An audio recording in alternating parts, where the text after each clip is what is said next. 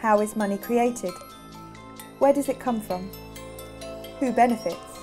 And what purpose does it serve? What is a money system? What is the money behind the money system?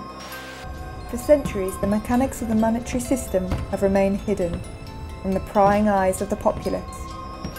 Yet its impact, both on a national and international level, is perhaps unsurpassed. For it is the monetary system that provides the foundations for international dominance and national control.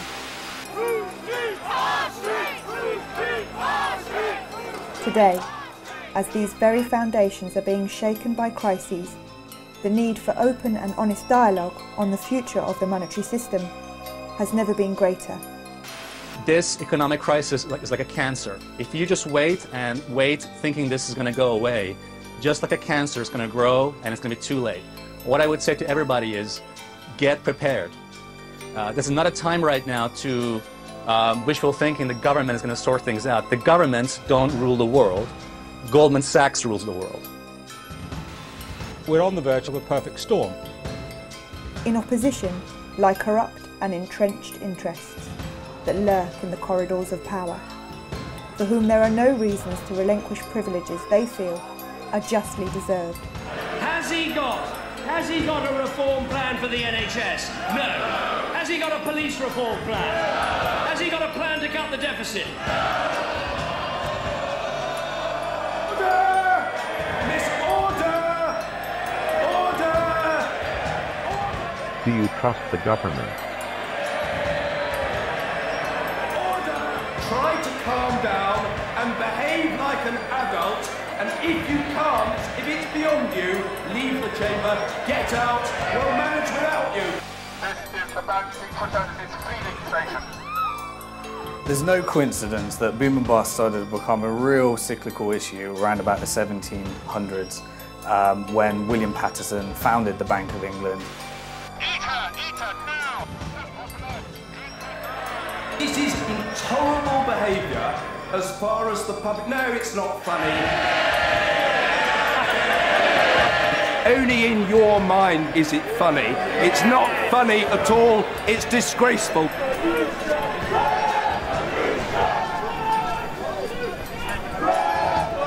The system is inherently unstable as a result of the international power it provides to the dominant parties. For at the heart of it lies the idea of, how can I get something for nothing? Statistical analysis has found that every time an empire begins to near its own demise, you'll find that its currency will be debased. There is no guide to how this whole system operates. To give you an example, a researcher at the BBC working on a Robert Peston documentary went to the Bank of England and said, can you give me a guide to how money is created? And they just said no. This documentary will investigate and explain this ever-changing system and the impact it has, both on a national and international level.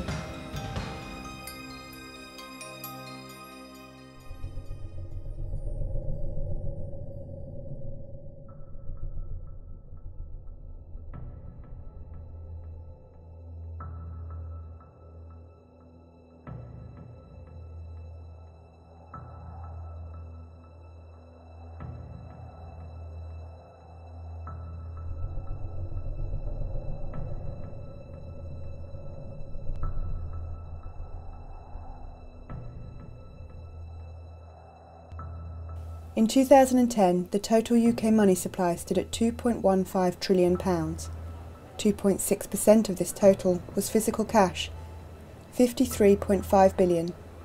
The rest, £2.1 trillion, or 97.4% of the total money supply, was commercial bank money. The 3% of money is created through the central bank, and that money, essentially, if you created a £10 note, you could sell that to a bank to put into their ATM, and the bank would have to repay that £10 or buy it for £10.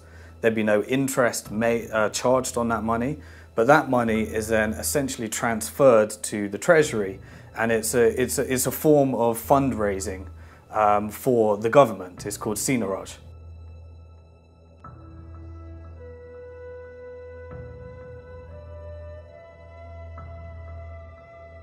When the Bank of England creates a £10 note, it costed about 3 or 4 pence to actually print that note, and it sells it to the high street banks at face value, so at £10. And the profit, the difference between printing the note and actually selling it for £10, goes directly to the Treasury. So in effect, all the profit that we get on creating physical money, banknotes, goes to the Treasury, and it reduces how much taxes we have to pay. Over the last 10 years, that's raised about £18 billion. In 1948, notes and coins constituted 17% of the total money supply. This was one contributing factor in the government's ability to finance post-war reconstruction. This included the establishment of the NHS. In only 60 years, notes and coins have shrunk to less than 3%.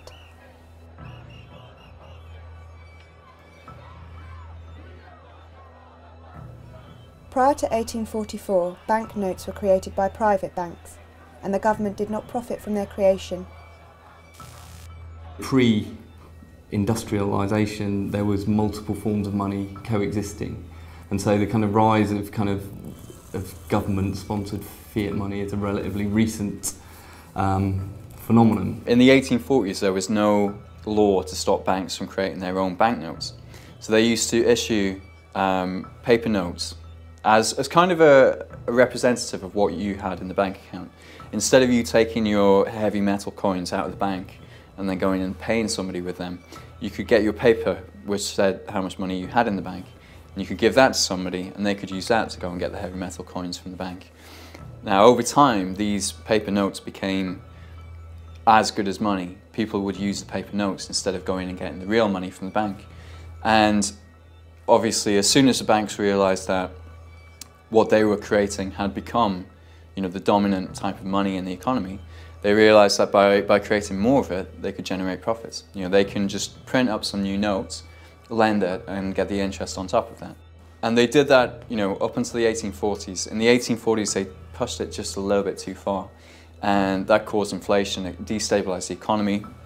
So in 1844, the Conservative government of Robert Peel actually passed a law that took the power to create money away from the commercial banks and brought it back to the state. So since then, the Bank of England has been the only organisation authorised to create paper notes. Since then, everything's gone digital, and what we now use as money is the digital numbers that commercial banks can create out of nothing. The problem was that they did not include in that legislation the deposits, the demand deposits held in banks by individuals, or electronic forms of money, which essentially what those demand deposits are today. Most of the money in circulation is electronic money, and it's bank demand deposits that sit in our account. So in a way, the legislation needs to catch up with developments in electronic money and the way that banks actually operate. Money held in bank accounts are called demand deposits. This is an accounting term the banks use when they create credit. Banks follow the same process when they create loans. All money held in bank accounts is an accounting entry.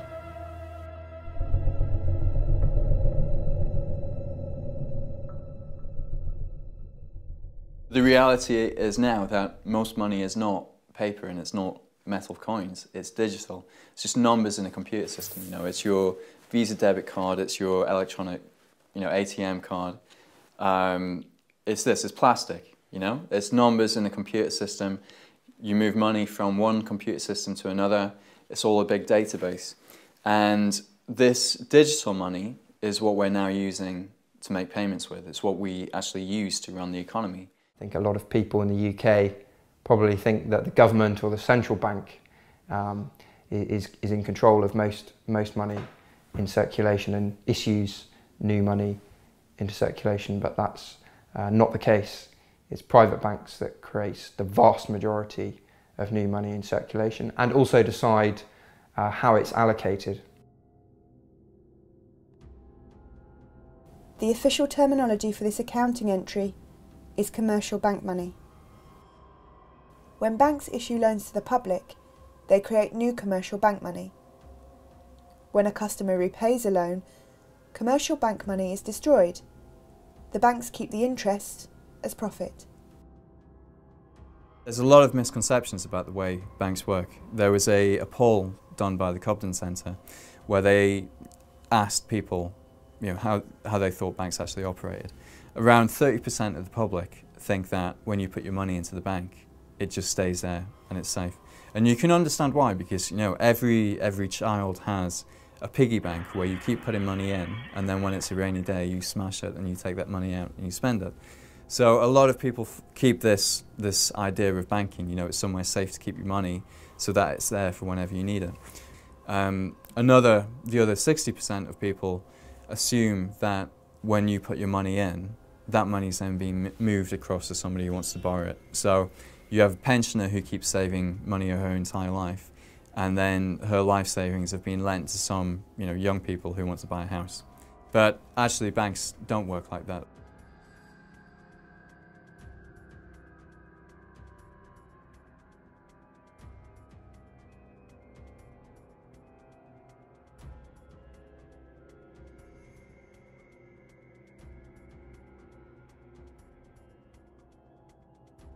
At the moment in the UK, money creation and control is largely in the hands of private banks.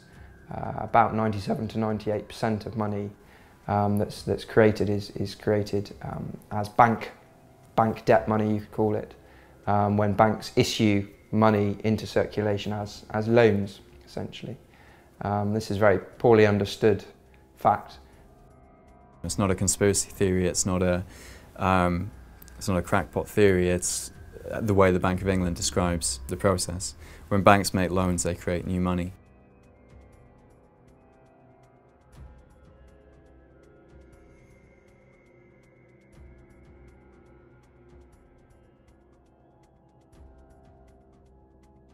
A few economists will realise the way the money system works, but if you don't realise the way that money works, then you think that everybody saving is going to work well for the economy. What really happens, once you understand the way the money system works, is that if everybody starts saving, the amount of money in the economy shrinks and we have a recession. So most economists don't have this full picture. They don't understand all elements of the system. They rely on assumptions, on received knowledge, without actually going into the details. And money is the center of the economy. If you don't understand where it comes from, who creates it, and when it gets created, then how can you understand the entire economy?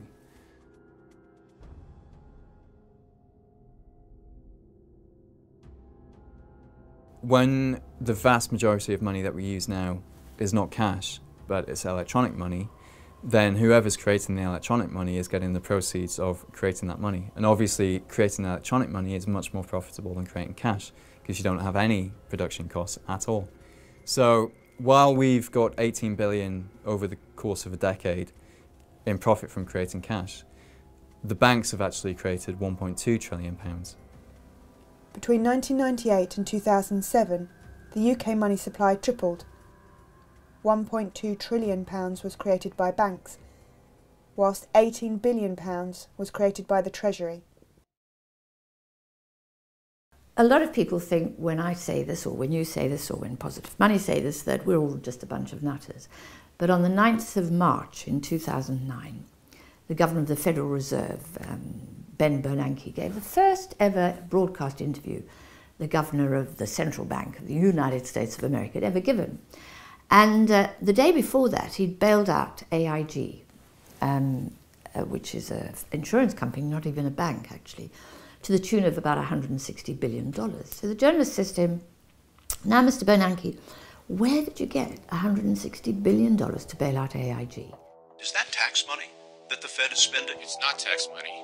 The banks have accounts with the Fed, much the same way that you have an account in a commercial bank. So to lend to a bank, we simply use the computer to mark up the size of the account that they have with the Fed. So it's much more akin, although not exactly the same, but it's much more akin to printing money than it is to borrowing. Banks create new money whenever they extend credit, buy existing assets, or make payments on their own account, which mostly involves expanding their assets. When a bank buys securities, such as a corporate or government bond, it adds the bond to its assets and increases the company's bank deposits by the corresponding amount. New commercial bank money enters circulation when people spend the credit that has been granted to them by banks. I found that talking on the doorstep from August last year round to August 2009 round to the general election, what, 9 months I suppose, knocking on doors, is that when you try to explain how the money system works, there's an almost inbuilt refusal of people to accept that such a bizarre situation could actually exist. No, it can't possibly. You know, what do you mean? It can't. Banks don't create money out of thin air. That's ridiculous. They can't do that. They lend out their depositors' money. Most people have an idea of how money is. They're used to their own way of handling money. And they try and implement their own idea of how their small household economy works into the national economy. And of course it just doesn't work out. It just doesn't work out at all. By 2008, the outstanding loan portfolio of bank-created credit, also known as commercial bank money, stood at over £2 trillion. As recently as 1982, the ratio of notes and coins to bank deposits was 1 to 12. By 2010, the ratio had risen to 1 to 37. That is, for every pound of Treasury-created money, there was £37 of bank-created money. In the 10 years prior to the 2007 crisis, the UK commercial bank money supply expanded by between 7 to 10% every year. A growth rate of 7% is the equivalent of doubling the money supply every 10 years. The amount of money that they're creating out of nothing is just incredible. 1.2 trillion in the last 10 years. And that money is being distributed according to the priorities of the banking sector, not the priorities of society. Bank sector itself grew from 1980, $2.5 trillion to $40 trillion by assets. In 1980, global bank assets were worth 20 times the then global economy. By 2006, they were worth 75 times, according to the UN. As the following chart shows, total bank assets of UK banks as a percentage of GDP remain relatively stable at 50 to 60% up to the end of the 1960s. After that, they shot up dramatically. And the real money in the world to be made today is not by producing anything at all, it's simply by forms of speculating, basically, making money from money. That's the most profitable and by far and away the biggest form of activity, of economic activity that exists in the world today. Today, banks are no longer restricted by how much they can lend, and as such, how much new credit they can create out of nothing. They are restricted solely by their own willingness to lend.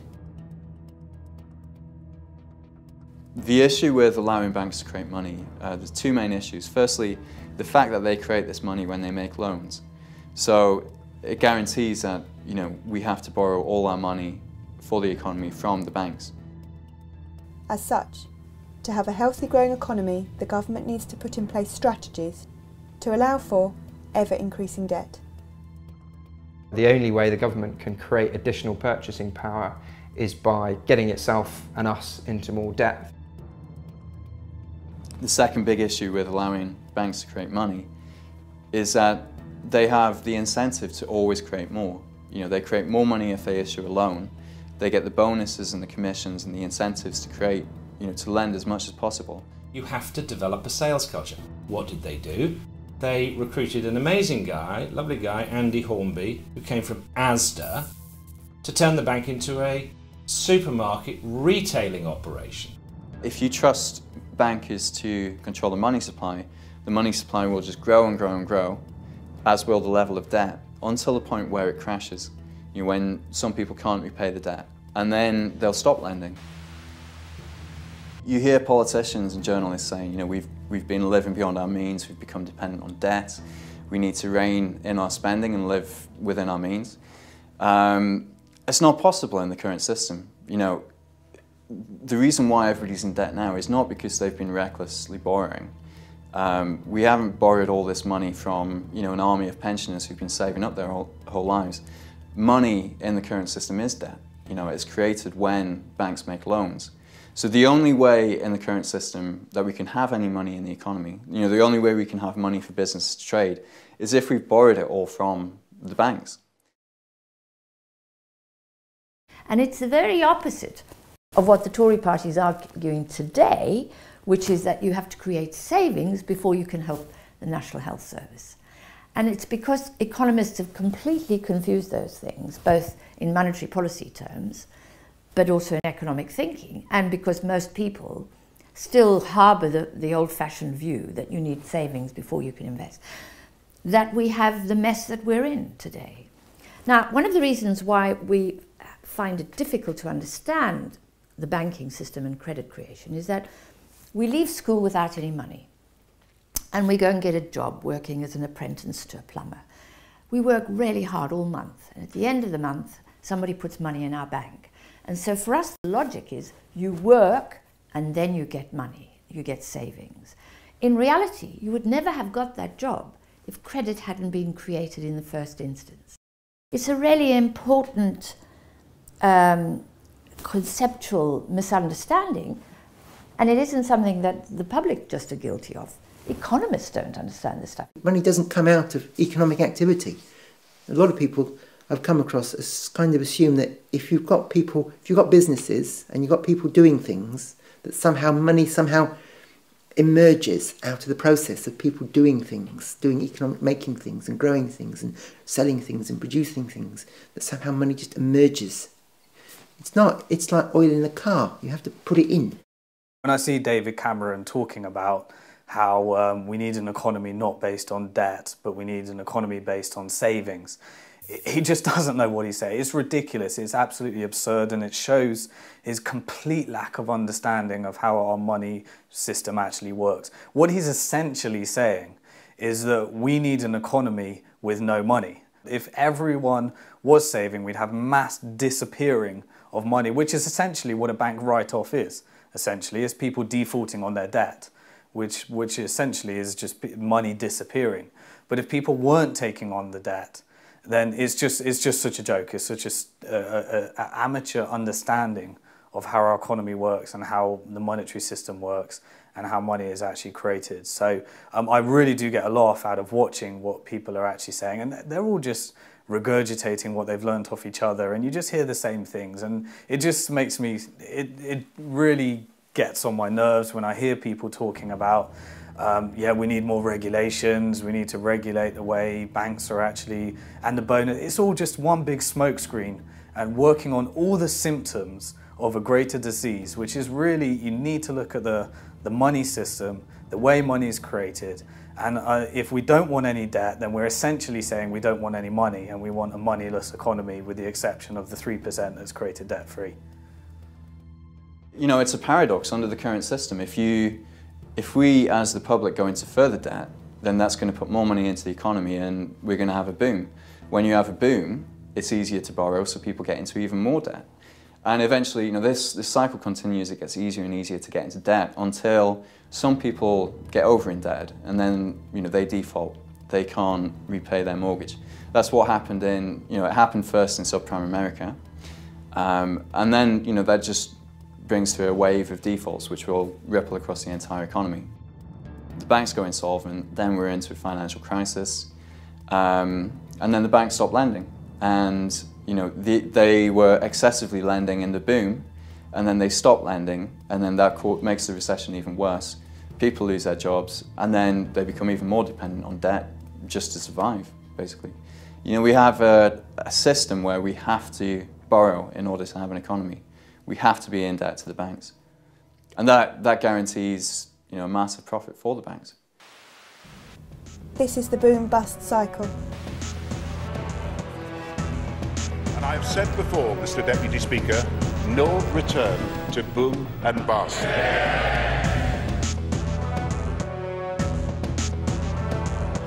Net bank lending must forever increase. We're paying interest on every single pound. Even if you think the money belongs to you, somebody somewhere is paying interest on that money. The banking system has such a huge impact on the world, but only because it supplies our nation's money supply. We have to protect them, we have to subsidize them, we have to allow them to continue, because the disaster of a bank collapse affects us all in a huge way, and anyone that says that we shouldn't have bailed out the banks doesn't quite understand the nature of our monetary system. That's like eliminating a huge chunk of our money, but also bailing out the banks is perpetuating a system which is never going to work anyway. So whatever we do, we're always going to have this cycle until we separate how money is created and the activities of banking. Then the banks can do as they wish. They're a normal business like everyone else. There's a major democratic issue here as well. I mean, you have these private profit-seeking banks creating up to £200 billion a year and pumping that into the economy wherever they want, basically, wherever it suits them. Whether they're pumping it into these toxic derivatives or putting money into housing bubbles, just making housing more expensive. £200 billion in 2007 of new money coming into the economy, created out of nothing, and where that gets spent determines the shape of our economy, effectively. So if we're going to allow anybody to create new money out of nothing, then we should at least have some democratic control over how that money is used. I mean, would we rather have had that money used for healthcare, to deal with some of the environmental issues, to reduce poverty, or would we rather have it to make houses more expensive so that none of us can afford to live in a house? You can see it as a subsidy, a special super subsidy to the banks for the right to create money, which should be for the benefit of the public and spent through a democratic process.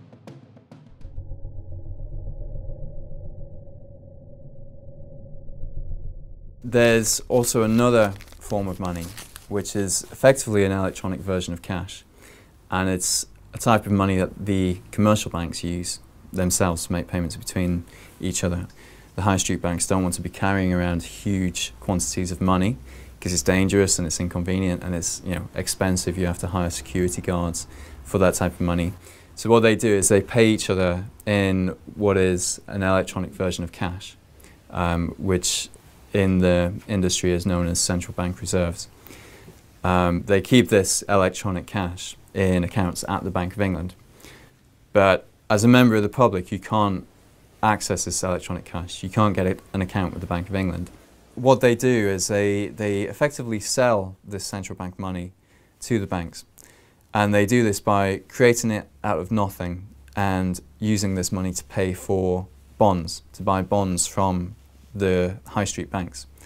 So the high street bank will come along with a bond which is effectively government debt, and it will give it to the Bank of England, and in return the Bank of England will type some new numbers into the bank's account at the Bank of England. So effectively they're creating central bank reserves out of nothing. The Bank of England creates central bank reserves by increasing the available credit in the settlement bank's account with the Bank of England.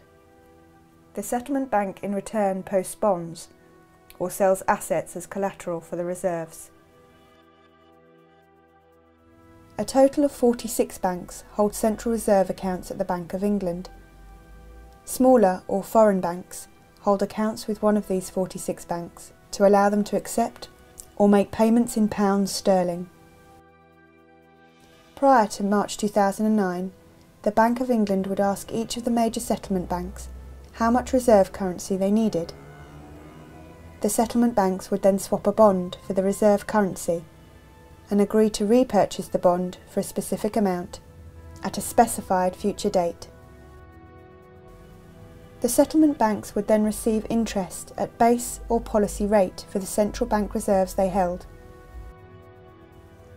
Since the crisis, settlement bank central reserves have shot up dramatically.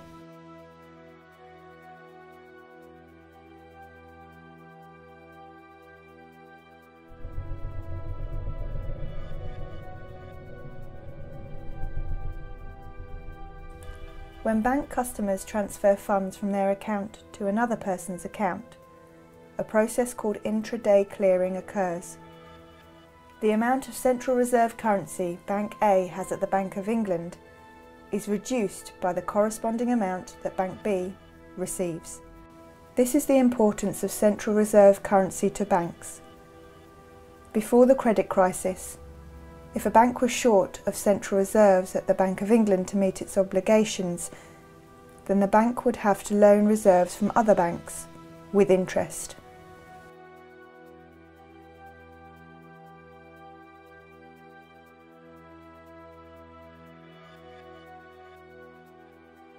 If you sell something on eBay, you know that that deal's not complete until you get some money put into your account. You know, most people actually want to see the money in their account before they're happy to close on a deal.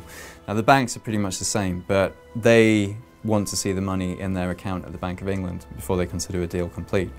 So for example, if you're buying a house from somebody who banks with a different bank, then what'll happen after you spend $250,000 on a house is you'll tell your bank to transfer some money to the house seller's bank. And what the bank will do is actually instruct the Bank of England to move $250,000 from their account at the Bank of England to the bank of the house seller.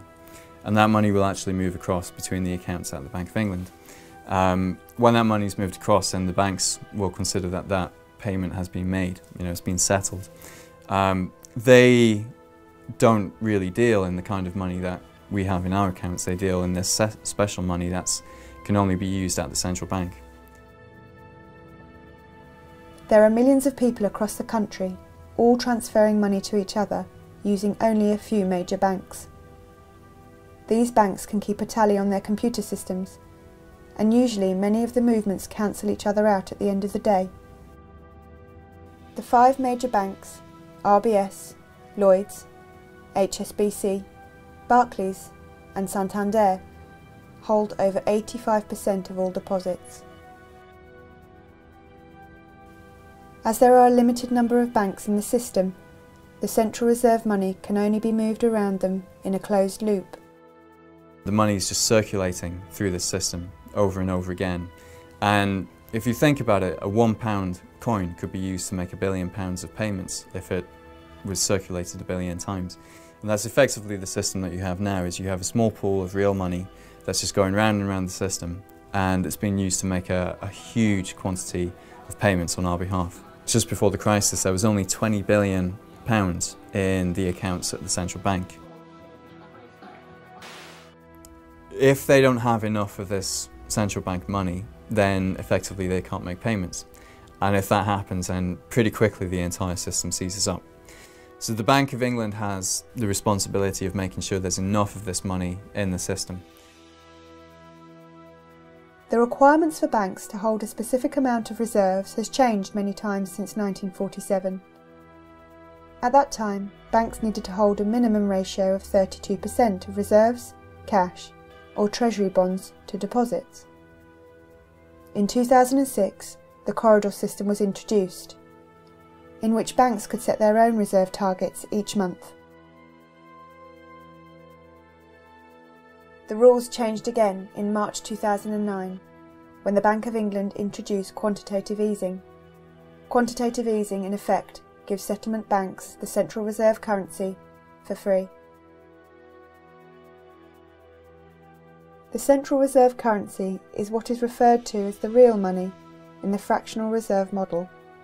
But the fact is, banks can have as much of this as they want, and central reserve currency itself is a form of fiat money, which is backed by nothing.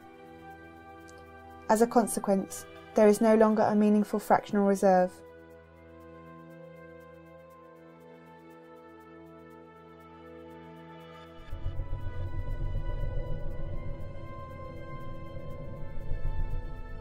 If you look over the history, the last 150 years or so, you start off with the development of a gold standard that really comes to the fore in the 1880s, 1890s, where essentially countries peg themselves to a particular defined value of gold, and then they have an agreement to fix that value, to hold that value, and to trade gold amongst themselves to make sure the balances are all there, and also to try and restrict or expand or contract activity in their own economies to make sure that the balance, that particular fixed price is maintained. That disintegrates after the First World War. I mean, this is where the whole thing breaks apart.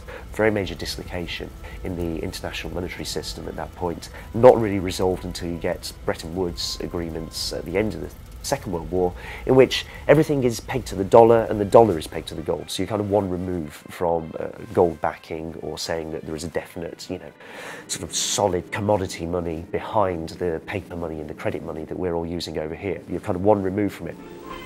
After Hiroshima, Tokyo wondered when the next atom bomb would fall. They did not wonder long.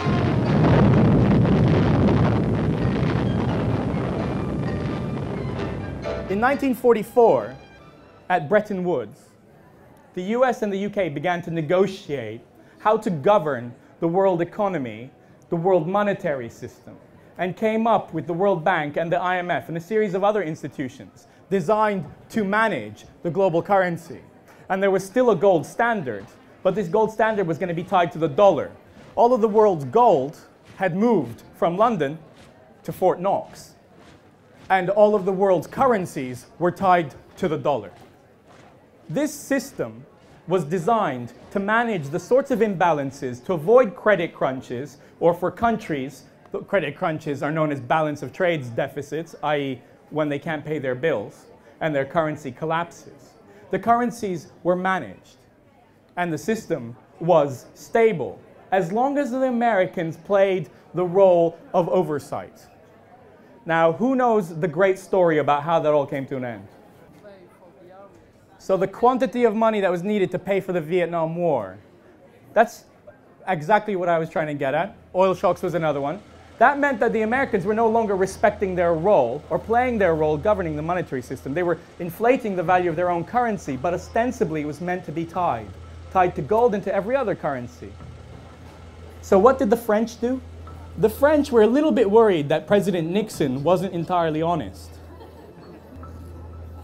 And they were worried that precisely what we described, that Nixon was printing money when he shouldn't have been, was going on. And they were worried there wasn't enough gold to honor the exchange rate of the French franc. So they sent a gunboat to New York Harbor to ever so politely ask for our gold back, please. Did they get their gold back? Go on, guess. They didn't. And the Bretton Woods system came to an end. And this is the point in which we enter the modern era of the financial system.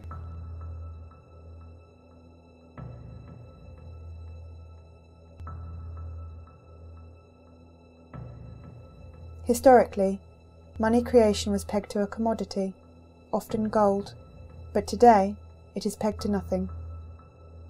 Which means there is nothing backing our money. This piece of paper is just a piece of paper. Where does this leave us? If money is based on nothing, why do we think it has any value? Sorry? Because we can still go and exchange it. What? Well, somebody else was going to shout. Great little Latin fact, the word for credit comes from belief. Correct.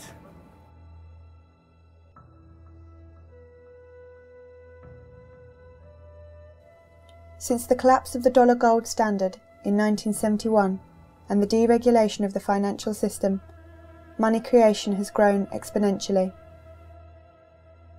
The World Economic Forum meeting in Davos at the present time have called on a need for the credit within the economy, the global economy, to be expanded by $100 trillion, 100 trillion US dollars. A trillion is 12 noughts, so 100 trillion, if you want to imagine, is a 1 followed by 14 noughts. They believe this credit expansion will create a boom, because there is now more money in the economy with which to make investments. It's fascinating the emergence of digital currencies, how it's transformed everything really, because it just completely unleashed private banks to dominate and create the money system that works for them and works for the people who run private banks. If we want a growing economy, under the current setup, we have to have growing debt. You can't, this is something that very, very few people really understand, especially not the politicians who are managing the economy, which is a scary thought.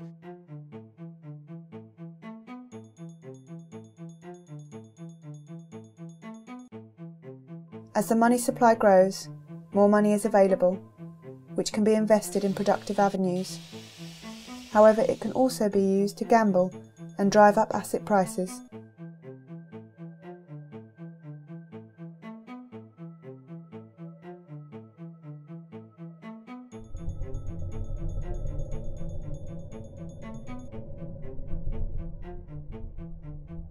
Inflation is a rise in the general level of prices of goods and services in an economy over a period of time.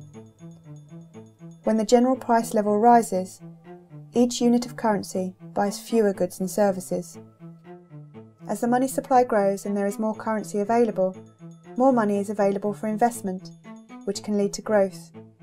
But more money is also available for purchases of goods and speculation, which leads to inflation. Essentially, inflation is what happens when too much money is chasing too few goods and services. So there's too much money for the actual output of the economy. In the 7 years between 2000 and 2007, the money supply doubled, and the banks, the central bank, the Bank of England in this time, was under the impression that they had it under control because they were saying, prices aren't going up that much. Of course, they were only looking at prices in your local corner shop. They weren't looking at the price of housing, and housing is, the biggest expenditure that most people will make.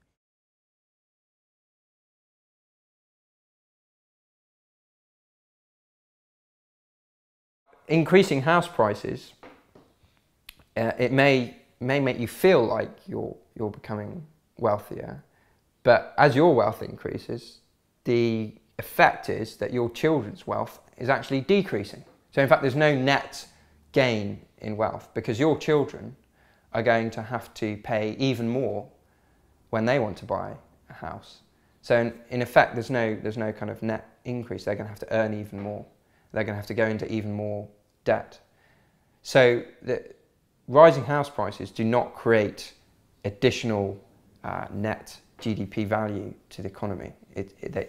Actually what they do is they redistribute wealth towards those people who already have houses, i.e. wealthier people, and remove it from poorer people who can't afford to get on the housing ladder. So it's another example of a very regressive policy, actually, to allow house prices to simply inflate. It makes everybody feel kind of like things are going well, and people spend more money on other stuff. They take equity out of their houses, but it's not creating new jobs. It's not enhancing the quality of the economy. It's not helping our balance of trade. It's not helping the public deficit. It's a zero-sum game. As of August 2011, 85.5% of consumer bank lending was secured as mortgages on dwellings. If you have somebody creating money that can only be spent on one thing, which is housing, then the price of that thing is going to go up. Between 2000 and 2010, they created over £1 trillion of new money, £500 billion just in the 3 years before the crisis. That's why house prices went up the way they were. There's nothing special about houses. It was just all this funny money being pumped into that market. If money is spent into the economy, a lot of money goes into houses, for example, into mortgages, that's an increase in the amount of money in the economy without a corresponding increase in activity, in output, in GDP. It's non-GDP based spending. That's what causes inflation, and in the UK we've had it in spades We've had, you know, this massive housing boom, and the main cause for the housing boom, in my opinion, is the huge amount of speculative credit created by the banks to go into houses. If houses were cheaper, they would be easier to build, more of them would be built. There would be less huge houses with hardly any people in them. London would not be the centre of a kind of very rich speculative orgy where all the richest people in the world want to get a property in London because it's seen as a great asset. You know, houses would be seen as places to live primarily rather than places to invest. Important thing to think about is if you're a bank and you've got to make a loan, you have choices. You can give that loan to a small business, and you'll know that the risk to you of that loan failing, defaulting, is actually quite high because that small business, the owners of that business, have limited liability, which means if the business goes bust, you as a bank are getting nothing back, essentially. You know, that's it. So that's kind of high risk compared to loaning your money to somebody with some collateral, with a house behind them, like a mortgage. So there's a kind of simple incentive for banks to prefer putting money into housing than into a small business. Now that's a real problem if you widen that out across a whole economy, because it means there's an incentive, you know, to put money into speculative rather than productive investment. So again, we have to think about how we create a monetary system that is more balanced between those two kinds of speculative and productive investment. The government showing very little, enormous reluctance to regulate the housing market and to, again, regulate the amount of money that banks put into houses. We don't decide who creates credit for what. No, we leave that to a couple of chaps in a bank to decide, basically.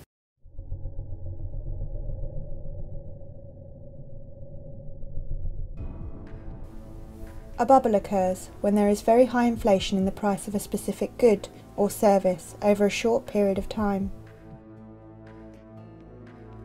The idea of the tulips and their relevance is that we saw the first ever financial bubble and crash. The craze for tulips, black tulips being a mythical ideal of what somebody could genetically engineer through cultivation after many generations, became a mania in the Netherlands in the 1630s. What they didn't realize was that many of the very, very rare patterns on tulips were caused by a virus and weren't genetic at all. But they traded in them, to the extent that tulip bulbs got to the point where they were worth 10 times the average annual salary of a person working in the Netherlands. There was a futures market in tulip bulbs because obviously you plant them now, but you don't know what's going to come out of the ground. So we see already 400 years ago that a money system or a financial system is not something that exists in the abstract, somewhere out there in the ether, but something that was to do with states, power, trade, and how they interact with each other. Unlike tulips, which are a disposable luxury, houses are both a necessity and a luxury, and as such they are ideal as a vehicle for money and bubble creation. A dwelling is perhaps the most prized possession of value most people aspire to. Inflating house prices in this way allows a nation to expand its money supply without affecting inflation data. The additional purchasing power created increases the perceived wealth in relation to other nations, and thus it creates relative power. It is a way of increasing monetary power without investing in the productive growth of industry. But certainly if you look at Britain and America as outstanding examples of this, these are countries with very high rates of private home ownership, so you've got a good base to try and perform this sort of policy off the back of. I think it was quite deliberate in the case of the US, almost explicit. It was Alan Greenspan, as head of the Federal Reserve, when confronted by a stock market crash at the end of the 1990s, quite deliberately slashed interest rates to almost zero. Everyone can borrow very, very cheaply, In particular, it's very easy to borrow against a house because this is an asset and it's potentially something that a bank can say, well, okay, we're not just lending you money unsecured, you actually do have a house, and that's great because we can repossess it. They won't tell you this when you take the mortgage, but they can do this. And that bubble is then what fuels expansion, such as it is inside the US and inside the UK, where something similar takes place for the next decade or so. I think it's also a reflection of an underlying weakness of these governments, that they simply lack the will and possibly the ability, but I think it more comes down to a will to challenge financial markets, to challenge big capital and say, we're going to do something different now and you're going to have to go along with it because we've been democratically elected and you lot frankly haven't, and we have a mandate to do this and we're going to make this happen. Just remember, it's all part of the plan. What are you yapping about? You voted for it. In Holland, or in the Netherlands, what we had over a period of trying to get independence initially from Spain and trying to raise money to get an army to free themselves was financial innovation. They innovated public lotteries to get money together. They had public subscription. This was the idea that led to the idea of public shares, a piece of the action that anybody could invest in. That meant that something like 2/3 of the population was investing in tulip bulbs by the 1630s. After independence, these instruments were applied to financing expansion.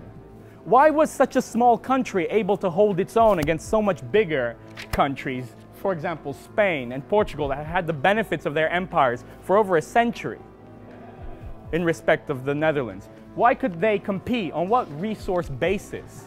Well, they had a more efficient, a more involved, and a broader-based financial system with these instruments that they'd innovated that allowed them to bring more money to bear at one point than anybody else more quickly. Incredible, but true.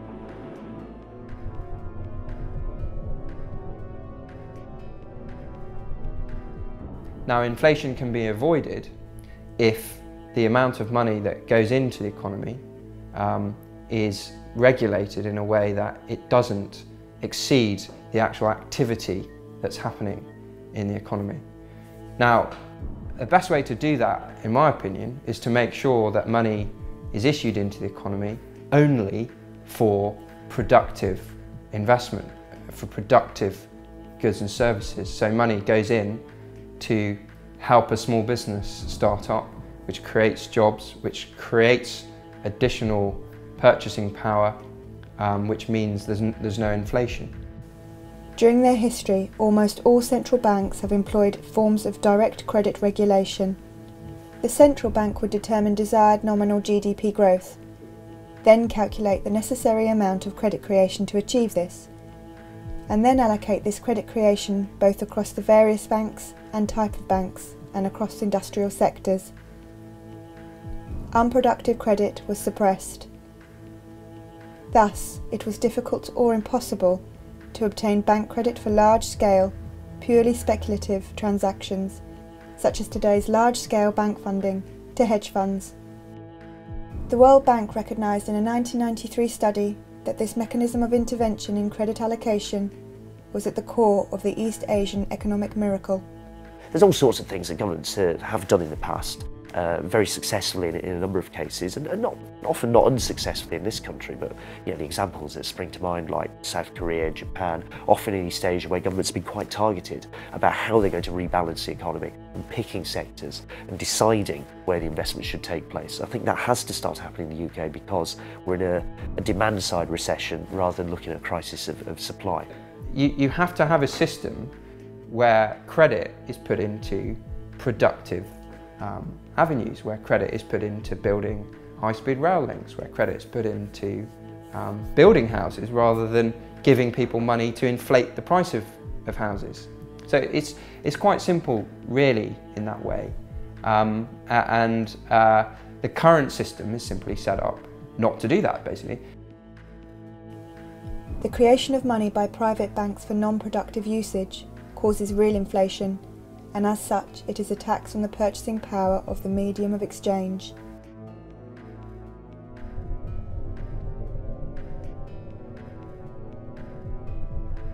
The figures for the UK are quite stark, actually, that average, median, real incomes so that's, you know, what, the bit in the middle, for most people declined over the last 8 years or so. They're now in quite sharp decline as we go into the recession. I mean, the sharpest really since, it looks like since about the 1930s, put it that way. So real incomes are declining. Bank-created fiat currency allows the private banks to suck wealth from the economy and over time results in a gradual decrease in the standard of living. As people become poorer, they become even more dependent on debt. And this at a time when efficiency and machination have improved dramatically. You know, you go back to the 1960s and we were expected we were looking forward to an age of leisure. They were talking in television programmes saying, what's people going to do with all their spare time? You know, and now we've got more people working harder than ever, spending more than ever, which looks great, you know, everyone's spending more. Everyone says, oh yeah, you know, but if you're not actually benefiting from what you're spending, if you're having to spend the money on childcare costs, on commuting costs, you know, and so forth, just, you know, the costs that people didn't in the past used to have to pay, because, you know, you could walk to work and, you know, one member of the family was able to stay at home and be a permanent homemaker, then you're not actually any better off. You know, everyone's under such enormous pressures nowadays, you know. I am conscious that, say, my 4 nephews and nieces are facing difficult times. Just going to find themselves having to work, you know, very hard just to keep a roof over them, just to get a roof over them, just to keep a roof over their head. People are getting poorer in real terms. It's because prices are always going up, because all this new funny money is being pumped into the system by the banks, and they're creating it all as debt. So at the same time as prices are going up and things are getting more expensive, we're getting further and further into debt, and you know, our wealth and the return that we get from actually working is getting less and less all the time. I mean, you can't deal with poverty when you have a financial system and a money system that distributes money from the poor to the very rich. Any distribution that you try and do in the opposite direction is, you know, it's effectively pissing in the wind. If you look at issues like, you know, increasing inequality, one obvious way to tackle inequality is to have, say, for example, a redistributive tax system. You know, you tax the rich, you give some money to the poor, you move a bit of money down the scale. That's all very well, but if you completely overlook the fact that there's another redistributive system which is taking money from the poor and giving it to the rich, then you're not really going to tackle this inequality. And the way a debt-based money system works, it guarantees that for every pound of money, there's going to be a pound of debt. Now that debt is typically going to end up with, you know, the poor, the sort of lower middle classes.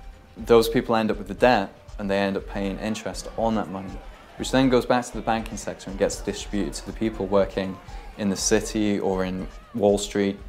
And what this system does overall is it distributes money from the poor to the rich, essentially. Distributes money from, you know, the poorer regions of the UK back to the City of London.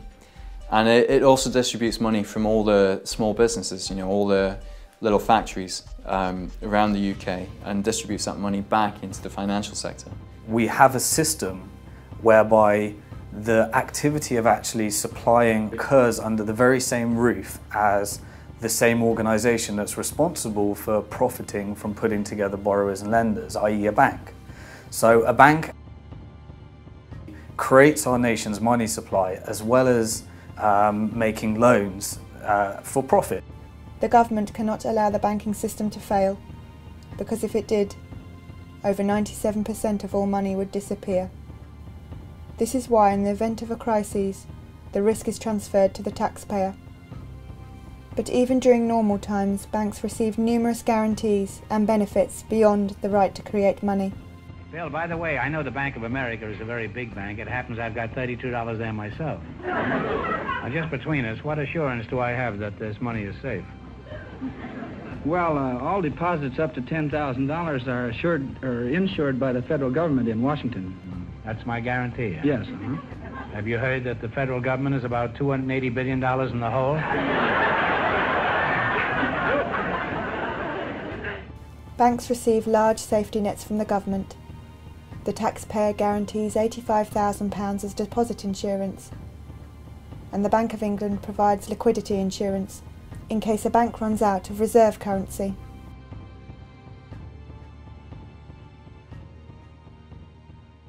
Someone wrote that a big investment bank is like a giant vampire squid, wrapped around the face of humanity, hypnotizing politicians who throw money at the banks, no strings attached, no matter what damage is done, trashing the planet, forcing cuts to things that make life better. Goodbye schools, goodbye playgrounds, goodbye jobs. The bankers that we bailed out then gave themselves bonuses that were bigger than the first wave of public spending cuts.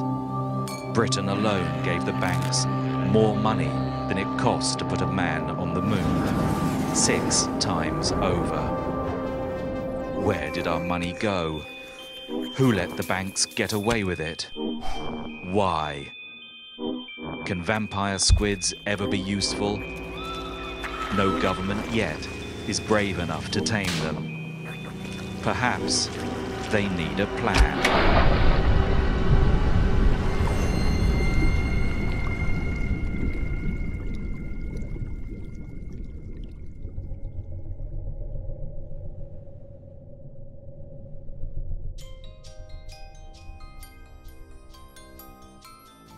The spending cuts agenda is an attempt by the government to shift debt from its account to that of the public. This is the government's response to the bank bailouts and is necessary in a debt-based monetary system where increased purchasing power is the result of growing debt and where a diversification of debt provides overall stability and market confidence. Policies such as student fee increases and the privatisation of public services, assets and industry follow the same model. The problem we're facing, I think, is that there's this transference from the public debt to the private debt, which is essentially a way of transferring risk, actually, away from sort of UK PLC and the government onto the heads of individuals, and it's going to be the most vulnerable individuals who are going to have the most debt. Thus, it's a very unprogressive, regressive policy framework that the government's embarking on, where the risk is moved onto those who are most vulnerable. And if there is another financial shock, if there's an oil shock, for example, the people who will pay the penalty are the poorest people in society. Or homeowners, for example, who will fall into negative equity if interest rates go up even 1 or 2%, there'll be really big problems. So I don't think it's a sensible way forward at the moment at all, and it's regressive, and it's certainly not fair in the terms that the government's talking about, and it's certainly not a case of we're in this together. As more of a country's resources and industries are privatised, the private sector takes on more debt. As a result, more money is created, and there is a boom. Some private equity companies have taken this theory to the extreme, engaging in a practice known as a leveraged buyout, where a company is purchased at an often inflated price, and the purchase price is transferred to the business as a debt. The company becomes responsible for the funding of its own purchase. These debts are often so great that the company needs to reduce staff, salaries, and research activities. When you have to factor interest as a business, if you have to factor interest repayment into your goods and services, then you have to charge a perpetually higher price as you take on more and more debt. An increase in the diversification of debt results in an increase in the money supply. When the money supply increases, more money is available for productive activities and consumption, which is the condition for a boom. It's questionable whether we're going to get out of this recession or whether we'll just keep ticking along the way that we are now. However, if we do, then when we come out of this recession, when growth starts again, look at what happens to debt. It will rise and it will keep rising, and the faster the economy is growing, the faster the debt will rise. And then give it another 3 to 5 years, we'll be back where we were you know, the debt will become too much, people will start defaulting again. It's kind of the system that we're locked into now, is we can't grow the economy without growing the debt, and the debt is the very thing that will bring down the economy. The only option going forwards is to reform it, to stop banks from creating money as debt. By fixing the monetary system, we can prevent the banks from ever causing another financial crisis. And we can also make the current public service cuts and the tax rises and the increase in national debt unnecessary. The current monetary system allows the banking sector to extract wealth from the economy, whilst providing nothing productive in return. I mean, why is it that we've got all this technology, all this new efficiency, and yet it now requires 2 people to finance a household, whereas in the 50s it only needed 1 person working? And the reason for that is not because these washing machines and everything are more expensive, it's because of all the debt. And it's because effectively the banking sector is creaming it off from everybody else. So a growing banking sector isn't a sign, it's not a good thing. If the banking sector is growing, it's either that it's becoming less efficient or it's becoming a parasite on the rest of the economy. And that's, we can talk about the banking sector becoming 4%, 5%, 6% of GDP. What's happening to the rest of the economy? It's becoming 96, 95, 94% of GDP. We've got to get switched on to this now.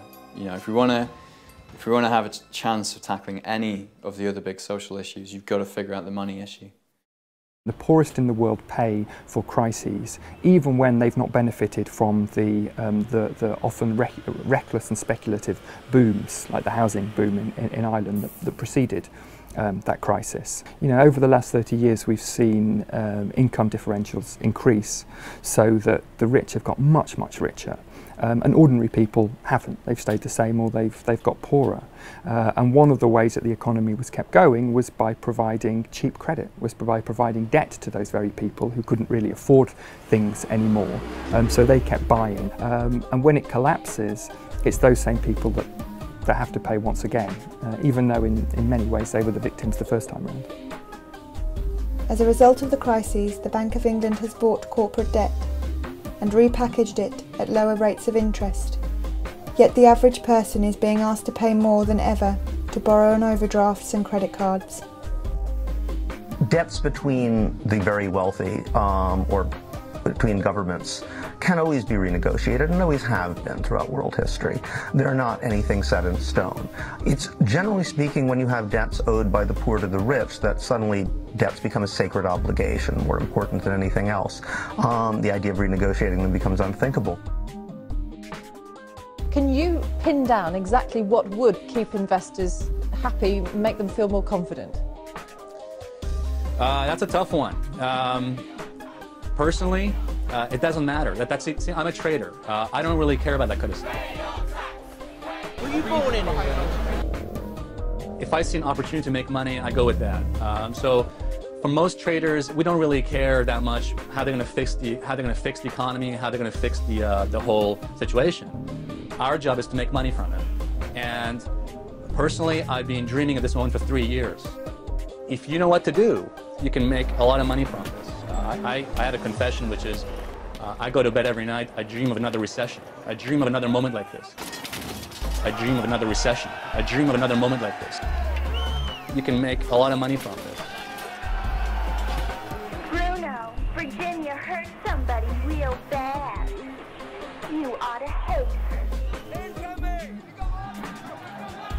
The way in which you can look across Europe now and see that the new Prime Minister of Greece, not elected, essentially imposed, Papademos, former employee of Goldman Sachs, the new Prime Minister and Finance Minister of Italy, Mario Monti, former employee of Goldman Sachs, the new President of the European Central Bank, former employee of Goldman Sachs. It's quite, you kind of see these people popping up absolutely everywhere. That's the way to change what we have.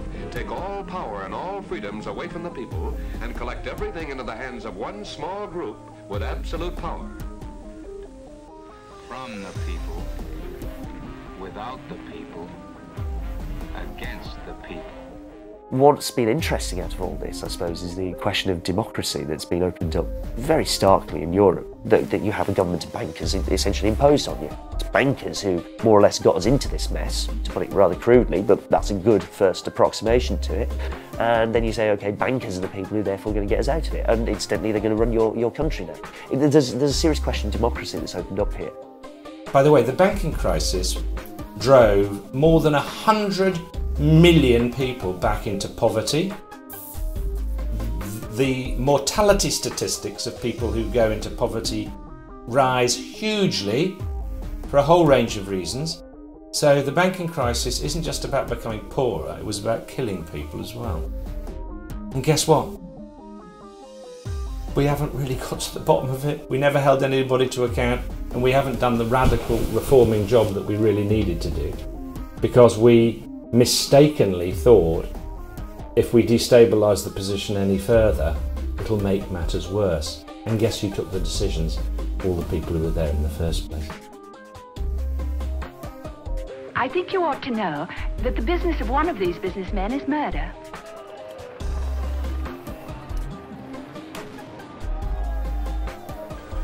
Their weapons are modern. Their thinking 2,000 years out of date.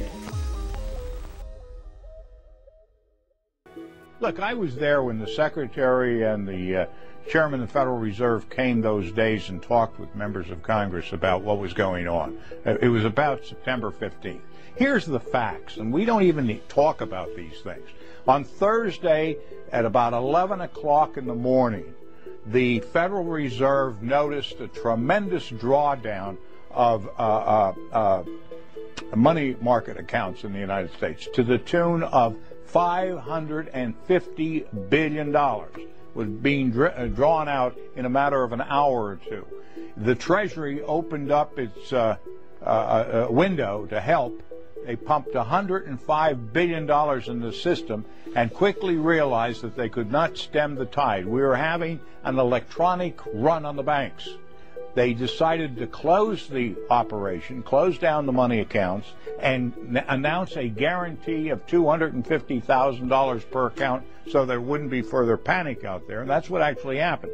If they had not done that, their estimation was that by 2 o'clock that afternoon, $5.5 trillion would have been drawn out of the money market system of the United States, would have collapsed the entire economy of the United States, and within 24 hours the world economy would have collapsed. When money is withdrawn internationally from one currency to another, the reserve currency shifts from the national bank of one country to the reserve account of the foreign bank.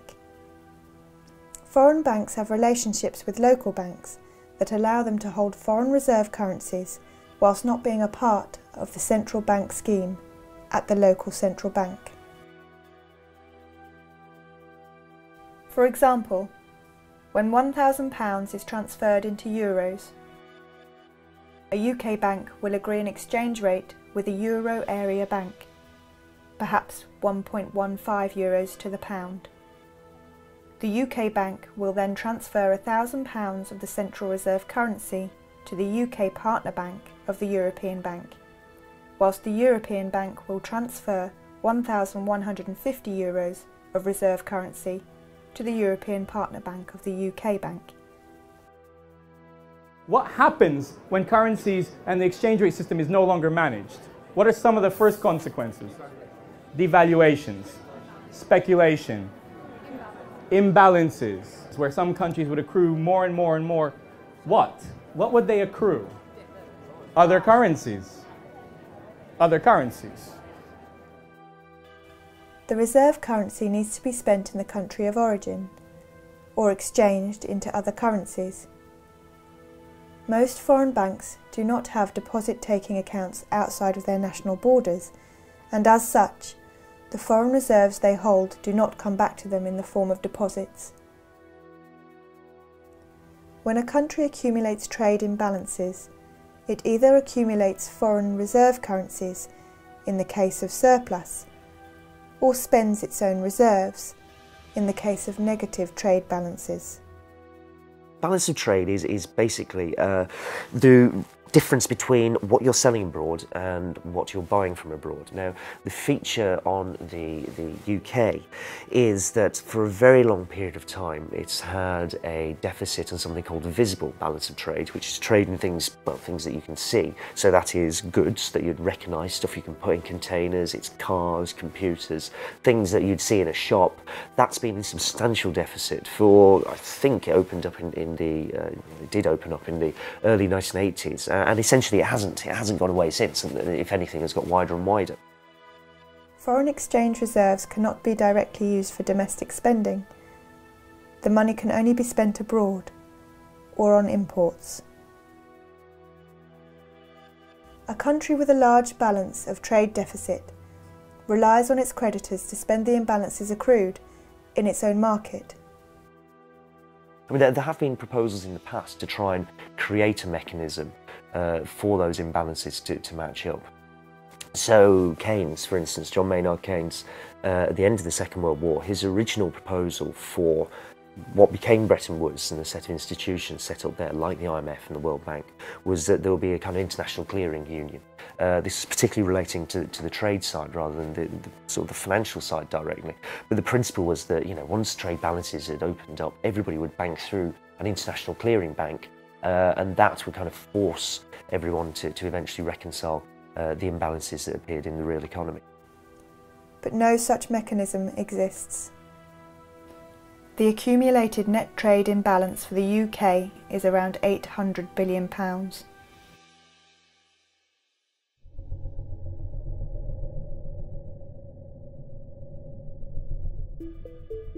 In essence, what has happened is that over many years, some countries have had big trade surpluses and others big trade deficits. The countries with trade deficits have been spending more than they've been earning, so they've had to borrow from abroad. And they've been doing this year after year. Countries like that are the United States, ourselves, and some other countries in Europe. That cannot go on. And there are two ways in which this can come to an end. Either, and we're seeing this in some other countries in Europe, if they can't find new ways to become competitive, then their ability to repay the debts is called into question. Another way of doing it, which we followed, is that we got a credible plan to repay our debts, and the value of sterling has fallen by 25% to make our exports more competitive and attractive to overseas buyers, and it to be more attractive for British consumers to buy from British producers rather than overseas producers. That is what we have done to put in place a framework to rebalance our economy, and I'm sure that's the right way to do it. Currency war, also known as competitive devaluation, is a condition where countries compete against each other to achieve a relatively low exchange rate for their currency. As the price to buy a particular currency falls, so too does the real price of exports from that country. Domestic industry receives a boost in demand both at home and abroad.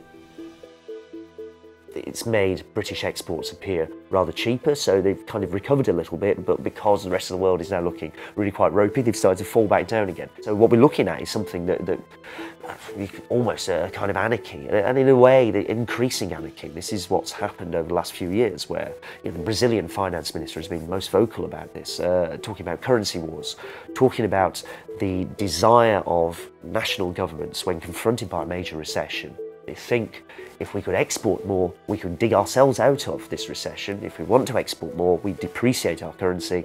That makes our goods cheaper, everyone else buys them, we'll all be better off. Now, the issue here is that if you depreciate, it's like everybody else appreciates against you. Their stuff becomes more expensive, so they're not too happy about that. They also want to depreciate. And this is where you can see a competitive round of devaluations breaking out.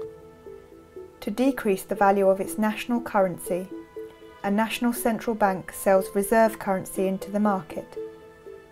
It creates this currency out of nothing by typing numbers into a computer.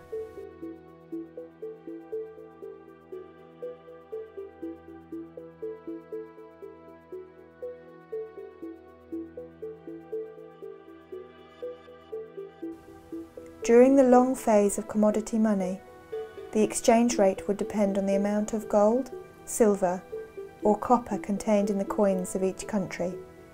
Similarly, after the advent of paper money and the gold standard, The exchange rate depended on the amount of gold a government promised to pay the holder of the banknotes. These amounts did not vary greatly in the short term, and as such, exchange rates between currencies were relatively stable. After the Second World War, currencies were pegged to the dollar, and the dollar was backed by gold. This system came to an end in 1971. So, we have a modern financial system where money is now chaotically organized. There is no exchange rate because there's no gold standard system to sustain. So we don't need it. In fact, we believe the market will resolve all of the problems of exchange. Whether your currency should be worth more than mine is a reflection of your economy relative to mine. And if that changes, the currency and the exchange rate can change. And if we need that to happen, it'll happen magically by the efficiency of market and profit seeking, and you guys know the rest, I think. A currency's value in relation to another currency is determined by the market. If more people want to buy a currency than sell it, its value increases. If more people want to sell, its value decreases. The value is set by individual banks. As they buy and sell currencies, they will adjust the exchange rate.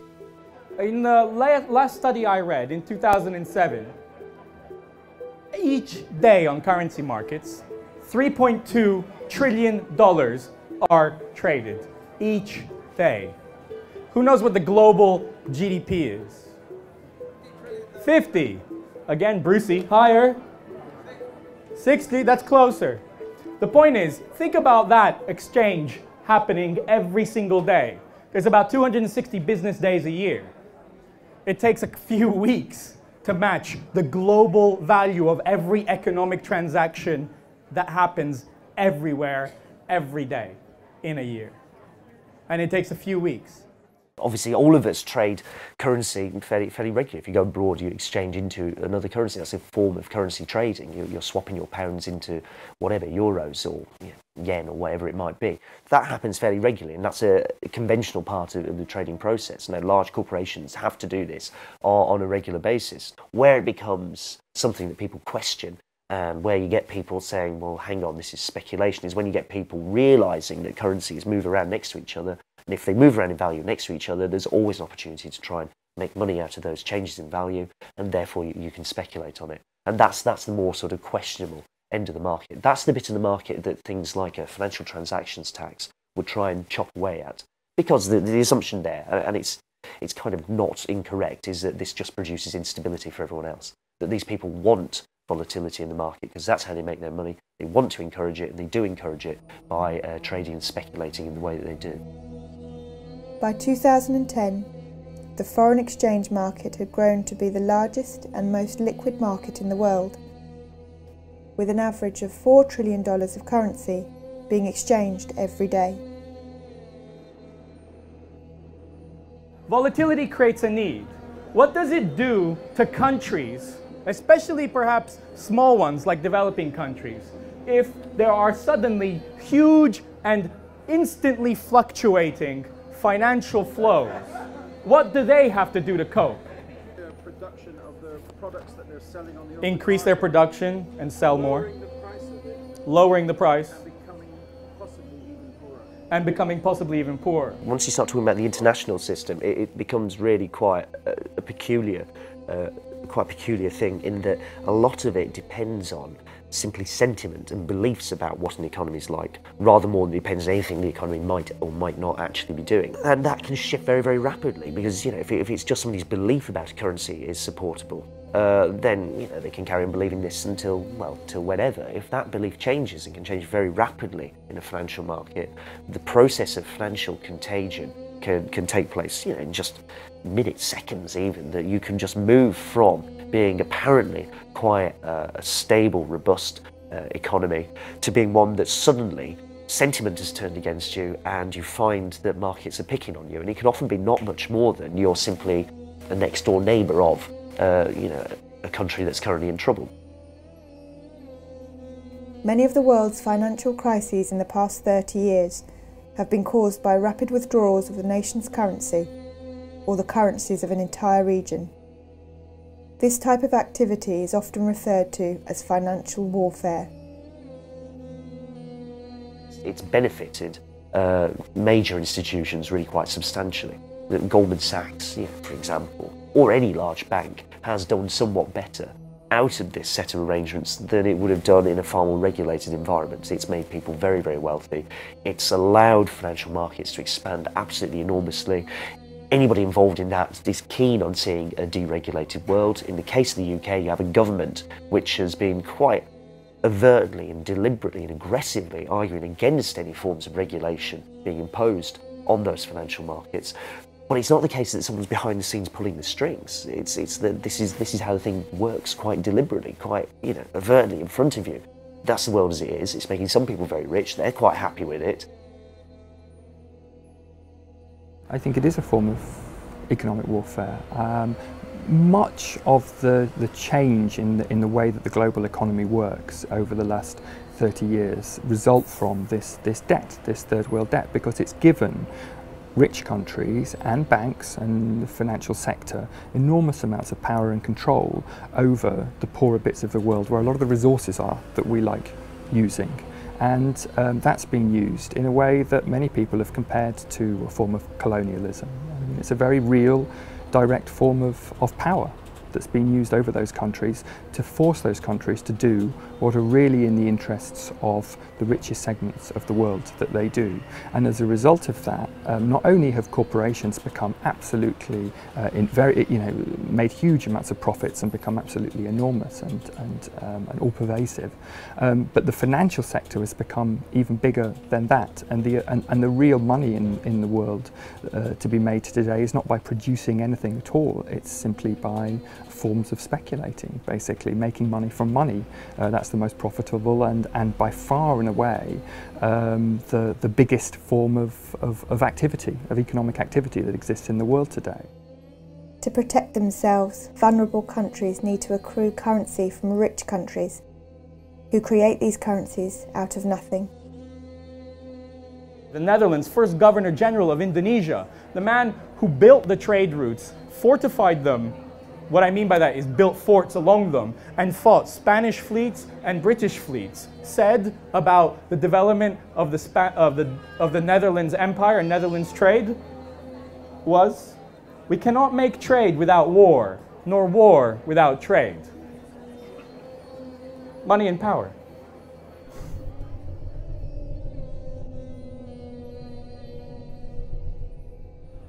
So reserves have become the way in which you can insure yourself against what? Speculation. You said speculation. Speculative attack. Fall in the markets. Bubbles. When a country succumbs to a speculative attack, it is asked to deregulate its markets and conform its financial system to that of the dominant party. The big problem that's faced by most developing countries who got into a debt crisis was that they were told by the powers that be in the world, the International Monetary Fund, which is in many ways governs the global financial system, that the way to get out of debt actually is first of all to restructure your economy, especially to increase your exports so you're earning more dollars, and then you can pay off your debt, which is normally in dollars or some other foreign currency. Unfortunately, time and time again that was proved to not be the case at all. Actually, countries cut back their public spending to the bone, so they stopped growing, they stopped having any potential for growth, and what they did produce was aimed at the export market, was aimed at creating dollars and so on. So they were paying off their debts, but they weren't developing their own economy at all. They were paying far more in debt repayments than they were spending on health or education or anything else, and their debts just kept getting bigger and bigger and bigger. The country becomes a vassal state, allowing large corporations to exploit its natural resources and workforce.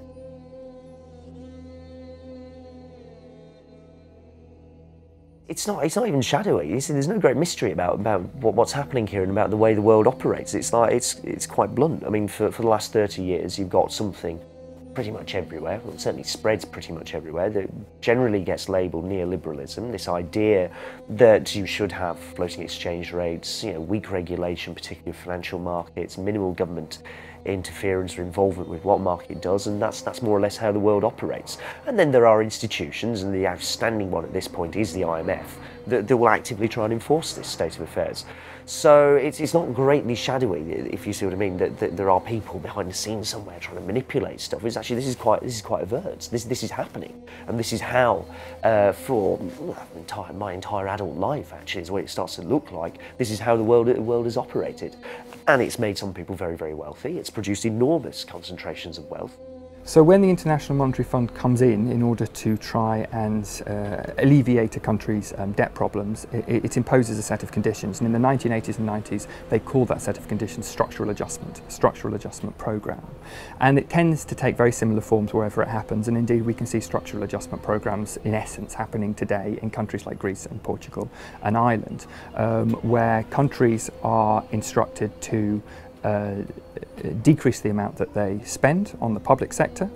They are instructed to liberalise their trade market and liberalise their capital market, so money can much more easily come in and out of their economy. And the idea is that this will encourage investment to come in from richer parts of the world, and that all of their problems will be solved from this investment. And in actual fact, this has proved time and time again to be completely without foundation. In actual fact, what happens is it destroys fledgling industries and capacities in these developing countries, and developing countries become completely dependent on goods and services from developed countries, and also from capital from developed countries. One of the things the International Monetary Fund is very keen on is telling countries to lower the taxes that should be paid by multinational corporations when they come and operate in a country, because then you'll encourage more multinational corporations to come in. Of course, what it also means is the profits that are made by those multinational corporations leave the country just as quickly, and the country itself doesn't benefit. And today you have many developing countries which have got almost no tax base. They've not developed a tax base at all, and so they're even more dependent on international capital markets, on the money markets, on creating debt. And that's why you have so many countries in the world that have really been robbed of their sovereignty. It's very difficult to see how democratic societies can evolve or function when actually a government is more dependent on the diktats of the International Monetary Fund and the money markets than it is on their own people.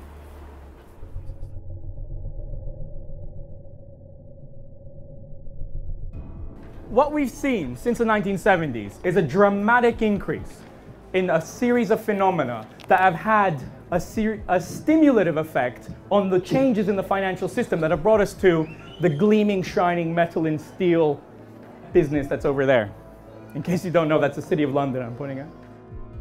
To compensate for the lack of a defined, commodity-based value underlying currencies, financial institutions developed securitization as a means to manage risk.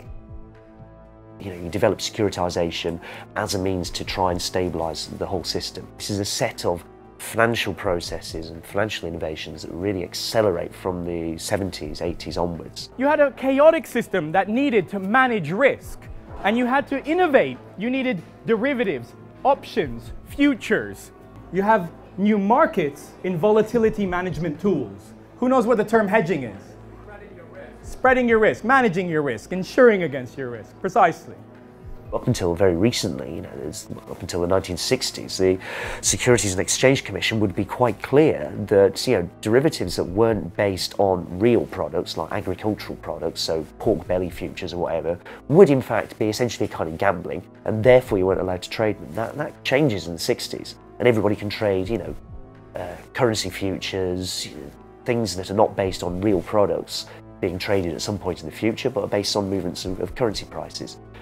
Once you have the system of fixed exchange rates breaks down, obviously this thing accelerates enormously. So as you get the rollback of government regulation here, you get the market taking over with its own products here. And the theory is that the market's better at regulating itself, it's more stable than if you have the government interfering all the time. The efficient markets hypothesis, the idea that you set up a financial market, they're fast, everybody in them is well informed, they all keep a very careful eye on what everyone else is doing, it will therefore be very stable and it will reflect real changes in the economy. It's not going to be driven by panics and manias and speculative bubbles. None of this really going to happen. If there is movement up and down, it's because something real is happening and traders and investors in the financial market are responding to it. So that's the efficient markets hypothesis. The practice, and I think what you see in 2008 is a kind of end of that process. The appearance of a crisis so major, the belief that it will simply be self-stabilising and self-regulating really can't carry on. I mean, the practice carries on anyway, but you can't really argue in the same way that you used to, that it's good or it's necessary or this is okay for the world. In the last decade, we had a new innovation, something called the credit default swap, a way of buying insurance against the company you've invested in going bust. And in 2002, they were worth in total less than $1 trillion. In 2007, they were worth $60 trillion. That's 5 years. Everybody's suddenly sitting there and thinking, oh, these CDOs we've made don't in fact provide the kind of stability that we thought. The maths that's inside of them is complete nonsense, it turns out. There's far more risk attached to trying to securitise risk and securitise debt in the way that we have done this than we thought, and we think these things are now worthless. The attempt to get more and more complex ways of regulating and shaping a financial market and trying to make a quick buck out of it as well actually helped produce the opposite effect to what its kind of apologists said, which is that it led to a spectacular crash. What we saw as a result of this very different situation was one phenomenon above all, one sector above all grew, and that was the financial sector. While the financial sector benefits enormously from the current monetary system, the system is neither stable nor fair. The assumption in what the Bank of England does right now is that the cash that we hold is backed up by government debt. The government can back up its promises by the fact that it can tax the public. So what they're implying is that cash is backed up by government debt when government debt is backed up by the ability of government to get cash from the public. Time and time again over the last 30 years we've seen private debts being transformed into public debts, and ultimately the price of that debt is paid by the public in the debtor country. This is why spending cuts are necessary. The system is designed to make certain people very rich at the expense of a nation's citizens and taxpayers. The system lowers the standard of living of the majority and distributes this wealth among the privileged. So what we're left with is a financial system since the early 70s that has no fixed exchange rates, that suddenly has increasingly open financial borders, that has central banks having to manage without having any control because there's nothing here where the gold used to be. Chaotically, they have to ease quantitatively. They have to lend as a lender of last resort. Throughout history, monetary systems were designed to give the dominant international power an advantage, and this power is fiercely defended and expanded on.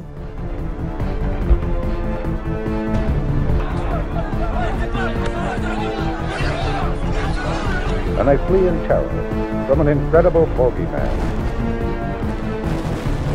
An American flag is burned at the height of the demonstration. Both President Johnson and Francisco Franco were vilified. A new low in public protest added strain on Spanish-American relations. Order in the court! Order in the court! I want Americans and all the world to know. Come on, fire! I want Americans and all the world to know. America has no regard for conventions of war or rules of morality.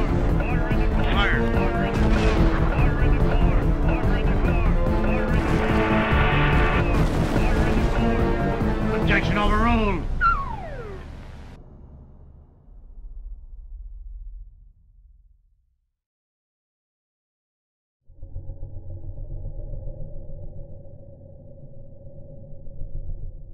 What I would like to see is a new kind of currency that is backed by something that is scarce and that we really need and we really value, something like energy or renewable energy, for example. So a sort of kilowatt-hour backed currency would be very interesting to me.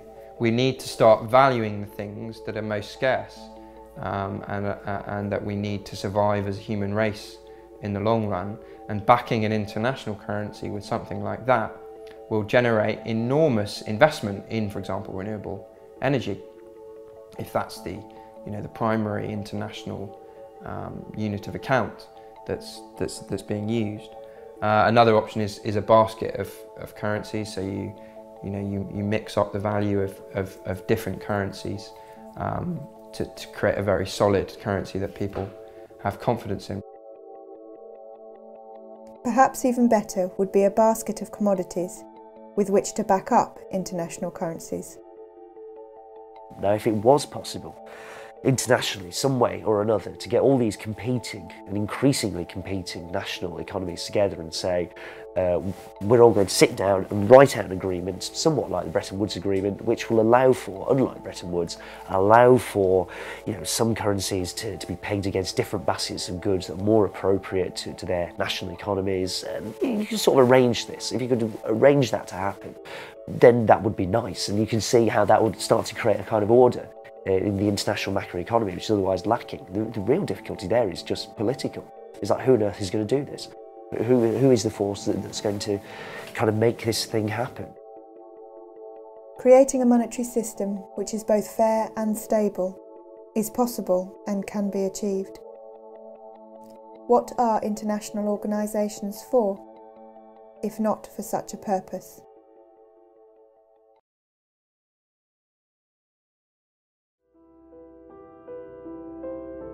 This is George.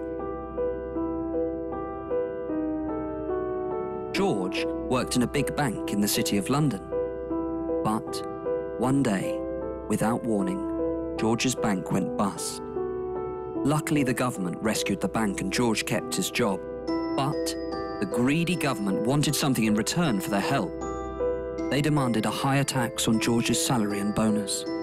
For someone with a high-cost lifestyle like George, a shock like this can be devastating. Now George struggles to afford the rent on his riverside apartment in central London. The tyres on his Aston Martin are wearing thin and are barely road legal. Unless George's situation improves, or unless someone like you helps him, then George may even be forced to walk past the next Savile Row tailors and buy his suit from Topshop or Next. Even if George had anything to celebrate, he can no longer afford the champagne to celebrate with. George is not alone. Countless others are suffering like him, and no one knows how long it'll be until the good times return. But with your help, George can turn his life around. A simple monthly donation from you can bring a bit of sunshine back to George's life. Just £395 will help him celebrate minor achievements with a magnum of Cristal champagne. As little as £900 will help George buy a new set of tyres for his Aston Martin. £2,000 can help George recover his self-esteem with a suit from a prestigious Savile Row tailor. But even a small amount will help. Just £200 will buy a meal for George and his girlfriend Experience. Just £200 extra will buy the drinks. By adopting a banker, you won't just be supporting someone like George in a time of need. You'll also be supporting the trendy wine bars of the City of London, the luxury car makers of Italy, and the tailors of Savile Row. You'll be doing your patriotic duty to support Britain's greatest industry in its time of need. And when the good times return and George gets his bonus back, the taxes he pays will help fund the public services that the rest of you scroungers depend on. So please, until the good times return for George and those like him, will you give today?